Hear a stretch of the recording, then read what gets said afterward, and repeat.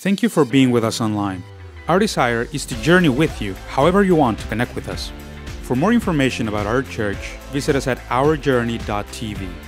Now, here is Pastor Vince Farrell. This morning I am starting a brand new series that I'm simply calling Traits of an Awesome Church.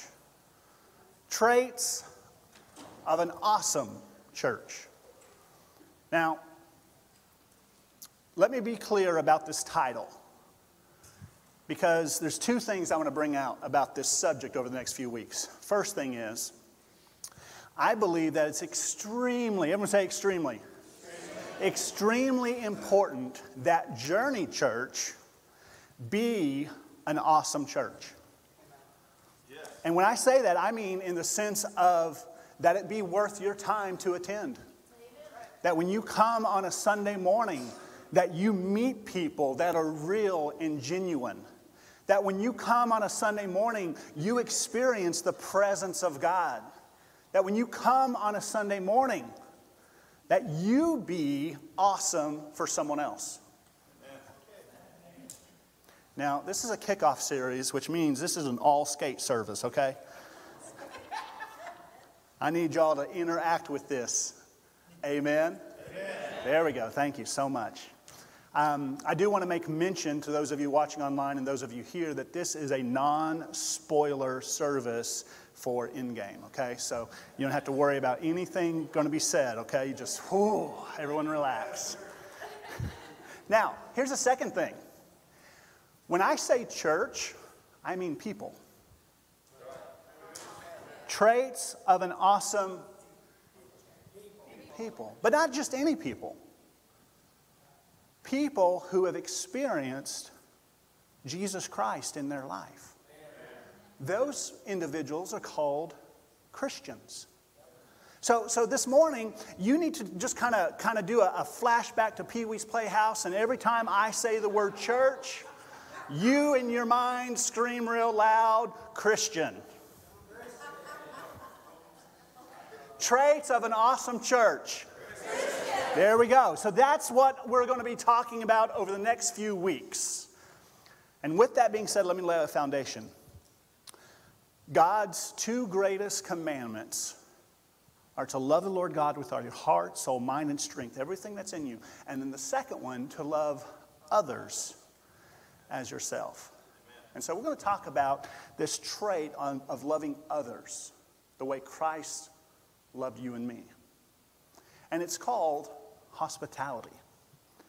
Now, hospitality is known as entertaining and welcoming people, guests or visitors in a church. But it's more than that. It's a genuine way to show love for others. Jesus tells us in Matthew 25:40 that whatever you've done to the least of these, you've done to me. So when you as a Christian show hospitality, you're doing something that Jesus says is very worthwhile your time and energy and resources. Now, let me make this statement. When we, the church, some of you catching on. When we as the church, together, we will reach more people for Christ when you have a lifestyle of hospitality. Now think about that for a moment. See, when we gather together and we practice a lifestyle of hospitality, we're able to reach people for Jesus. 1 Peter chapter 4, 8 and 9, look at this with me. And above all things, say all things with me. All things. So that means there's some things that he said leading up to this. And above those things that he said, above all things, have fervent love for one another. For love will cover a multitude of sins. Be hospitable to one another.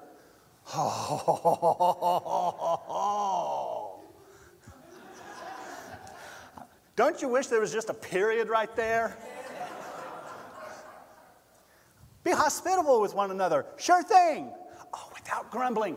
Oh, man. But what about? Now listen, I don't need to explain just how much in our culture and our society we've moved away from being hospitable. If we don't like something, we can tweet about it, boom, and things happen. We can post on Facebook, boom, it affects things. It's an instant feedback culture. And very rarely, because of that, do we practice, and I'm speaking to myself, the self-restraining factor to be hospitable more than being right. There you go.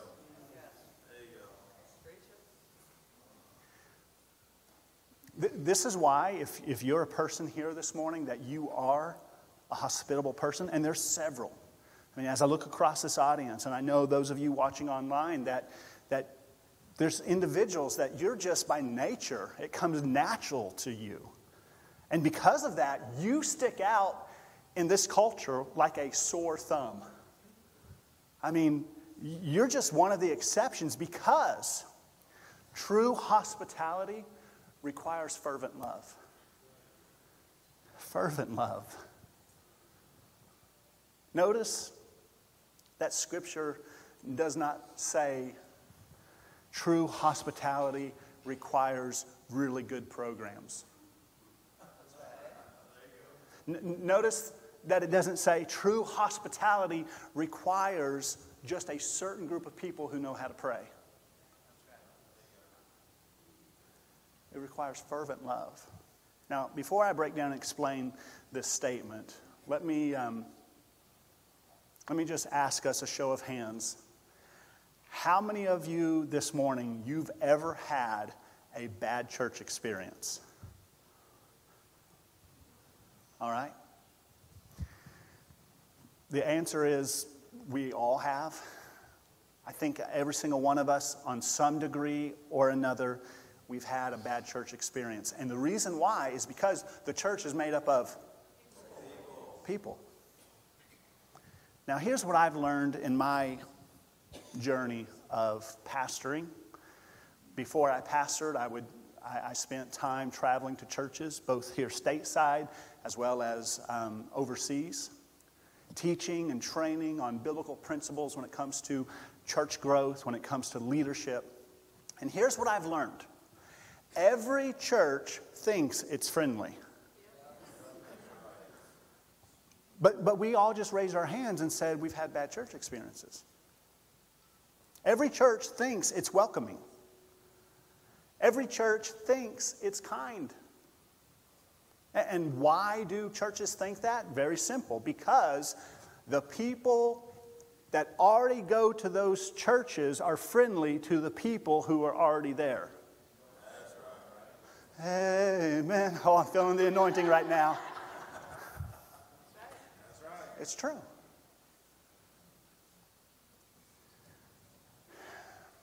Look at this.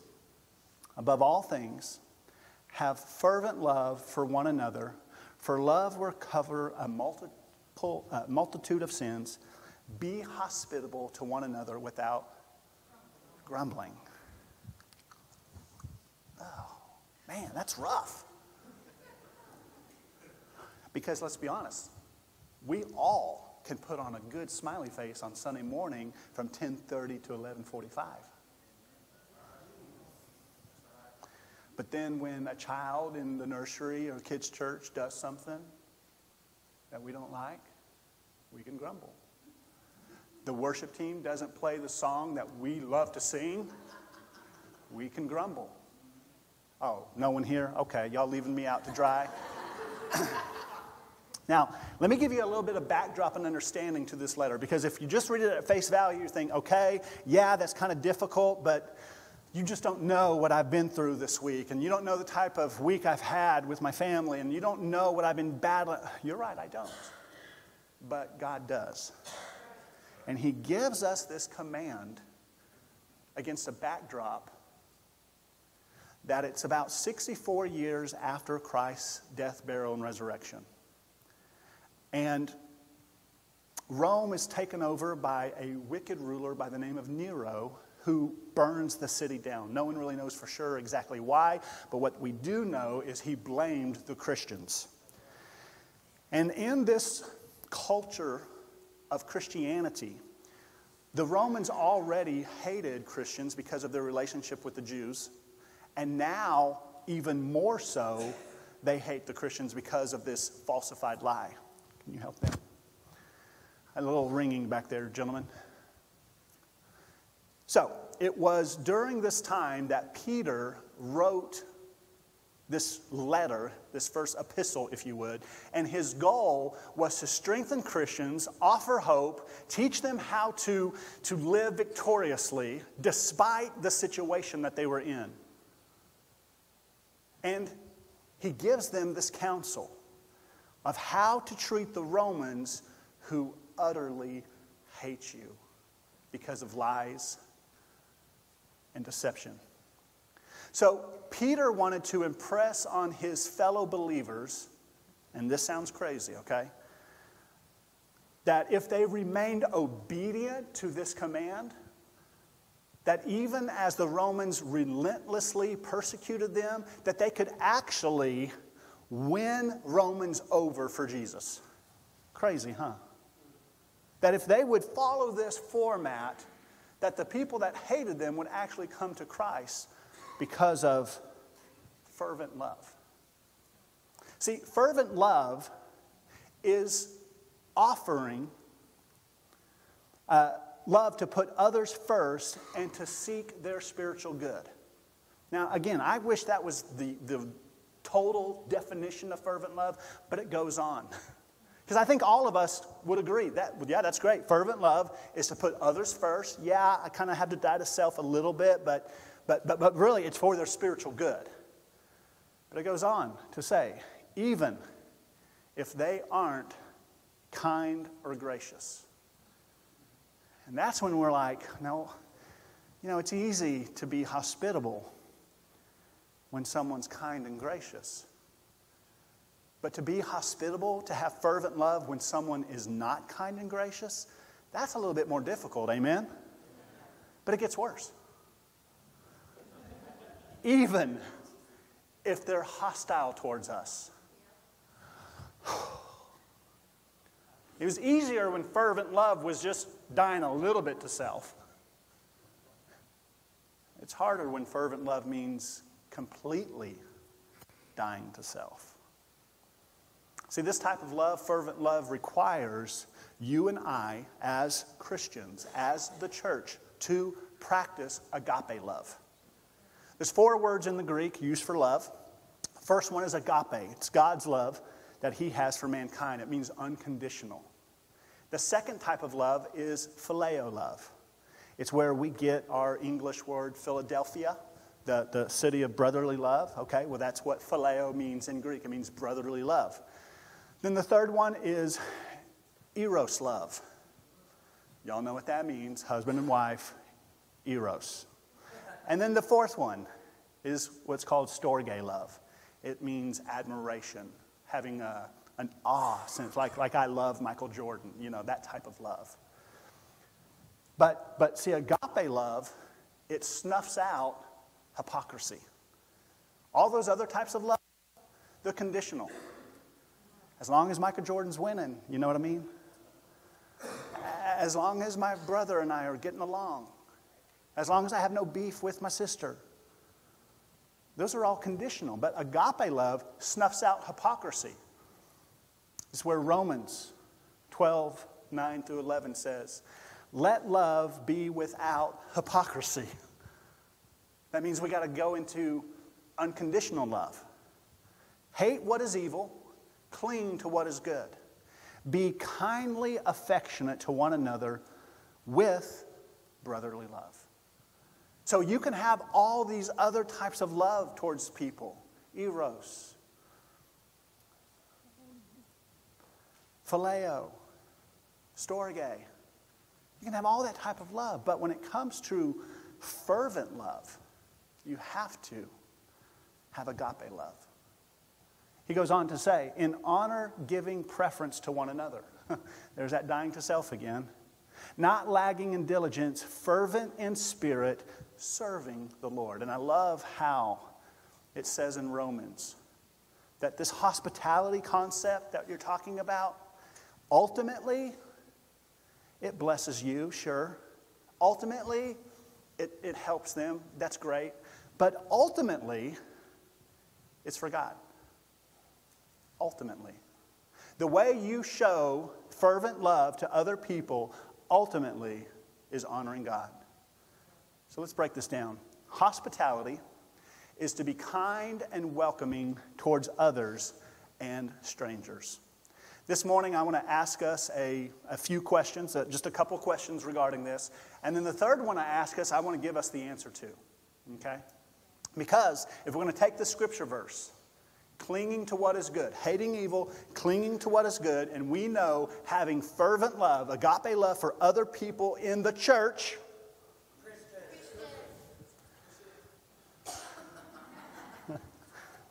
I feel like I need like Pee Wee playing on screen each time I say that, you know.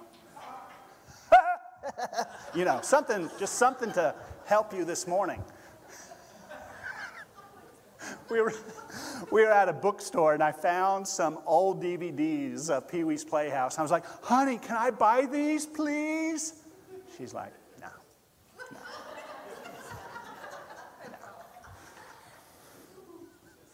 It made me want to scream real loud. So let me give you two questions this morning. Question number one. How do you respond to strangers?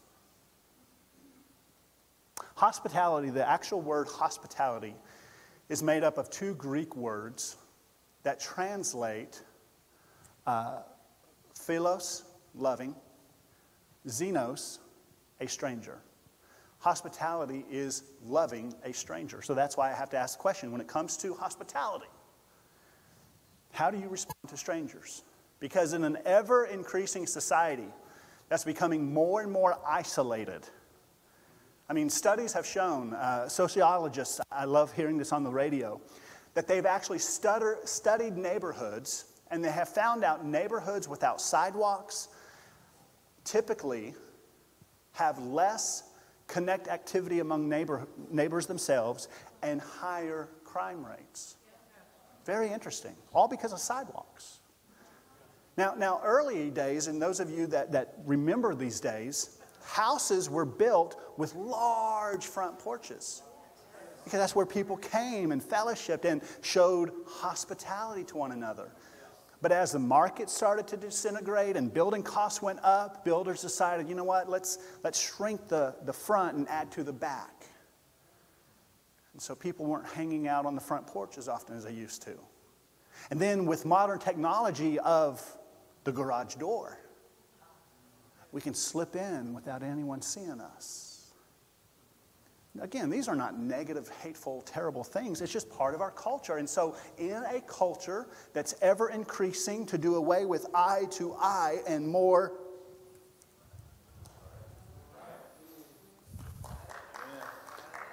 yeah, no, it was great. It was great. We had a great time. You know what I'm saying? So, sociologists tells us, people who study these types of trends, tell us in order for our society not to crumble, we're going to have to get back to learning how to be neighbors. And I would say as a pastor, we've got to learn how to do hospitality. Now, let me teach us some Greek, because I love these words. First word is called oikos. Oikos means household. Now, sociologists tells us that in order to function in a neighborhood society, you need an oikos. You need people that represent your family and your friends, your neighbors. And they say someone that fits in your oikos, you spend at least an hour a week with them. Very interesting. To be considered part of the oikos, the household, you spend at least an hour with them. And then on the flip side of that, you need the xenos. Xenos means stranger. And again, in our culture, in our society, we see strangers every day. But you need that constant balance of oikos and xenos to have a developed neighborhood experience. Now, in our world, in our culture, when you talk about this concept of loving and being with people, what happens is you develop some terrible theologies. And our culture, our society has said, you know what? In order to have diversity of the neighborhood, of the oikos relationship, and to have unity, then we need to practice as a society tolerance. We need to be tolerant towards people that are different than us, that are strangers, that believe different from us. And let me just say, as a spiritual shepherd, that is terrible philosophy. Because I don't know, does anyone in this room, you would say openly, boy, I hope when I go to that place, people just tolerate me.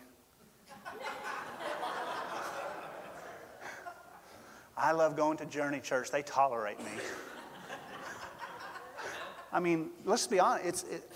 And so, Jesus, he actually has a different way of how to have diversity and unity with one another. And he calls it love one another. Love one another. Because in John 13:35, he says to his disciples, another word for disciples in today's culture would be the word Christian. So he would say to the church, they will know you are my Christ followers by the way you love one another. Isn't it interesting that he doesn't say they will know that you are the church because you've got an awesome sign outside. He doesn't say you're going to know, they're going to know that you are the church. Oh, you're getting a little lazy on me on that. Come on now. Because you have great programs in that building. He says they will know because of your love. Romans goes on to say, rejoice in our confident hope. Be patient in trouble and keep praying. Well, that's great, okay? So be patient in trouble, keep praying. And when God's people are in need, oh boy, what do? Be ready to help them. Always be, and here's a big one, eager to practice hospitality. Which leads me to my second question.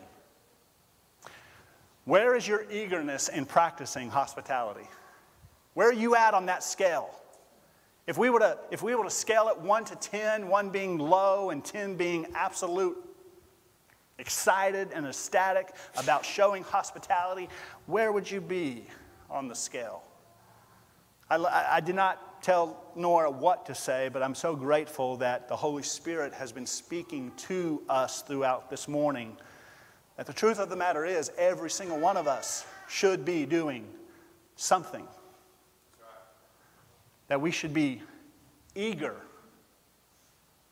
And I know, I get it. The pushback on this is some of us in this room, we'd say, and maybe those of you online would say, well, you know, I'm just an introvert. And I'm not very social. I get that. But listen, I can name you introverts that I have personal relationships with that are serving and doing things far outside their own ability and their own comfort zone because they chose to believe God's word instead of their feelings. That's good stuff right there. Because if you talk to them, their personality hasn't changed. They still prefer to stay at home and close the doors and not be around people. But when it comes to the ministry of hospitality, they've decided, I'm going to suck it up, buttercup, and here we go. I'm going to step outside my comfort zone. Because it's not about how I feel. It's not about, well, this is just how I am. It's about how God created you to be. They chose to be who God says they are instead of how they feel. What does God say? Well, here's a couple things. Philippians 4:13, I can do all things through Christ who gave me strength. Romans 2:4, that it's your kindness, O Lord, that leads us to salvation. See, simply being kind opens up, watch this, let me put this, it's so good. Simply being kind opens up a door that literally has the potential to set someone free. It literally has the potential. Simply being kind. I'm just not where I need to be in my spiritual walk. That's okay. Can you be kind? Yes. Without grumbling? Well, that's hard for me. Awesome. Because it's hard for everyone. Can I get an amen? Amen? It is. It is. If it was easy, he wouldn't have to tell us how to do it. Okay, so here's the third question that I'm going to give us an answer to. How do we increase our hospitality lifestyle? Well, first of all, let me just lay this foundation. We can only overcome evil, because that's what Scripture said. Okay? Hate what is evil. We can only overcome evil if we have fervent love because we've experienced God's forgiveness. Does that make sense? See, it's real easy to, as a worship leader, as a pastor, as someone who is shepherding the flock, it's real easy to notice who in a church has experienced fervent love and forgiveness of God, because they're usually the ones most grateful in worshiping. They're usually the ones who engage in worship. It doesn't mean it looks a certain way, but you can just tell they're engaged in worship. They're not bored. They're not just looking at the screen. They're engaged because they have experienced unconditional love in their heart. And because of that, it's just easier for them to express thankfulness. Because one cannot be hospitable if you are harboring unforgiveness. Watch this. And people harboring unforgiveness means they truly don't know the forgiveness God has shown them. And so you could try to be hospitable. You could put on a smile face, but you will burn out. I said this in our Engage class this morning, that burnout in ministry, burnout in church life isn't because someone's doing everything. It's because they're doing the wrong thing for too long.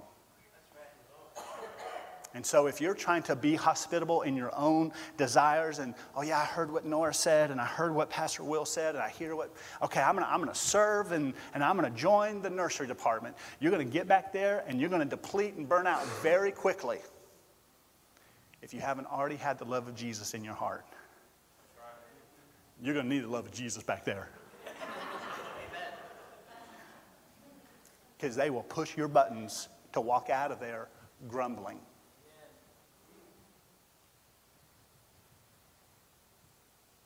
Okay, pop quiz.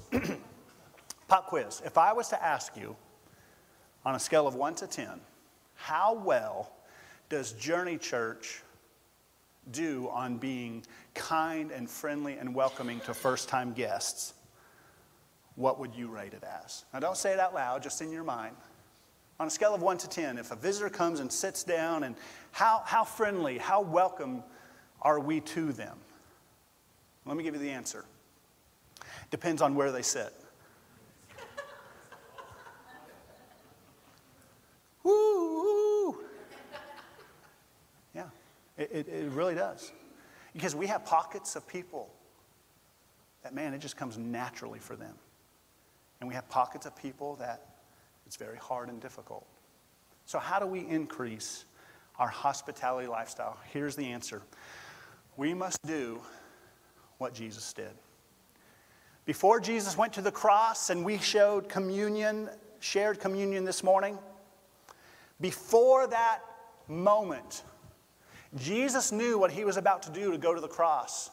And he enters the room with his disciples, his 12, And he knows everything. It said in Scripture that all things had been revealed to him. So that means Jesus, who knew everything that was about to happen just before he goes to the cross, he's got one shot, one moment to do something to create an impact to his disciples. What is he going to tell them? What is he going to show them that he is about to go to the cross and die for our sins? What is it? He bends down, lowers himself, and he washes their feet. He serves. I had this question come up. Pastor Vince, have you ever thought about doing a foot washing service at Journey Church? And I told them, we do that every Sunday.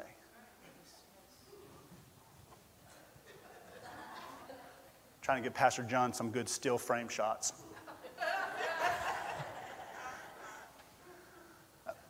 And so I went on to explain. I said, first of all, you need to understand something. Number one, I do not want you touching my feet. Okay? I got issues. Don't touch them. Number two, culturally. In culture in biblical days, they wore sandals, walked in dirt, sand, and it was very customary that when you entered into a home, that you would remove your sandals and they would have a servant or someone in that household would clean your feet to wipe the dust off. It was customary. It was part of their culture. We have a little bit of that spills over in today's culture. How many of you have ever entered a friend's house for the first time and you say, hey, do you want me to kick my shoes off right here? You come to my house and I've had people say, I said, no, leave them on. You're totally fine. But we don't do, okay, and I've never had someone enter my house say, hey, I'm taking my shoes off because keep your carpet clean, wash my feet. Okay? We just don't do that. So what we do in church world, okay, and I'm going to get off my notes, I'm going to preach to us for a second. What we do in the church world is we see something done in culture in the Bible and we want to make it into a sacrament, and this is what we do. And that's not a sacrament. What it is, it's a pattern. So we have a foot washing ministry every Sunday morning. They're called coffee makers. Now think about this. And I've shared this heartbeat with our hospitality team. I've shared with them this exact thing I'm sharing with you. Listen, on a Sunday morning, your responsibility is to help people get some go juice in their life. Because they're going to come this morning, and some of them, they've had to beat their kids to come to church. Come on, we're going to be late. Come on, hurry. And on the way to the church, oh, don't forget this, or don't forget that. And they're just at it. And they got to walk through our doors going, hi, dear brother, bless you. Bless you. All holy be with you. Yes. My children are fantastic. Yeah, amen? I know. I live here too. And so you know what? Some of them are like, oh, we didn't grab breakfast. We didn't have time to run out the door. So what we're going to do is we're going to wash their feet. We're going to lower ourselves and we're going to say, you know what? We got donuts for you. We got some coffee for you. We got some juice. Hey, we are glad you're here. Don't stress. Here you go. Enjoy. You need some water? We got water. We're just here to serve you. So yeah, it doesn't look holy because we don't parade people up on the stage and sit them in chairs and sprinkle water. And I'm not being negative about that. I'm just saying we need to understand the purpose of hospitality is not for show. It's because we have fervent love. He serves. So I'm going to ask you to do some things, church family. I'm going to ask you as a group of Christians who come here each week. And those of you that are new, I mean, you got to hear the pastor's pep talk to the family. And you're not excluded. You can jump on board because we believe this process so much, we put it on banners in our building that you can belong here before you believe. And as you feel welcomed and loved, we hope you do believe. We hope you make Jesus Christ your Lord and Savior. Because it's only through that you can then become a fully devoted follower of Christ. Become someone who shows love without the grumbling. So here it is, number one, that I will commit to encourage someone every Sunday.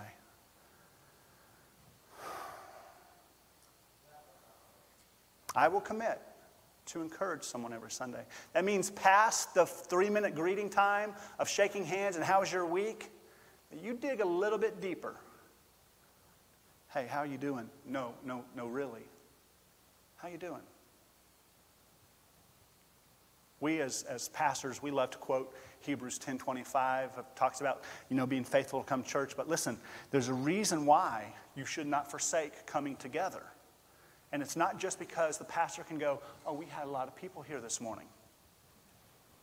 The reason why we come together, exhorting one another. That you as a church, you do that.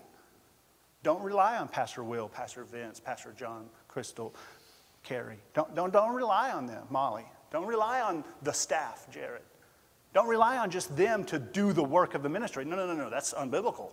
Biblical is we help you learn ways to do what God's called you to do. Amen. And he says in Ephesians to do the work of the ministry. What's the work of the ministry? Well, here's one of them right here, exhorting one another. And this takes hard work. This does not come naturally. Because, like I said, we live in a me, myself, and I culture. So here's the second thing we got to do. Not only do we commit that when we come on Sunday, we speak life and encouragement and exhortation. Wow, is that the type of week you've had? Man, you know what though? You can rise above it. You have Christ in you. That's not going to defeat you. You speak exhortation. Here's the second thing. I will commit to attending a small group. Oh, Pastor Vince, you just Jesus juked me right there. You're just trying to get us in small groups, aren't you? No, listen.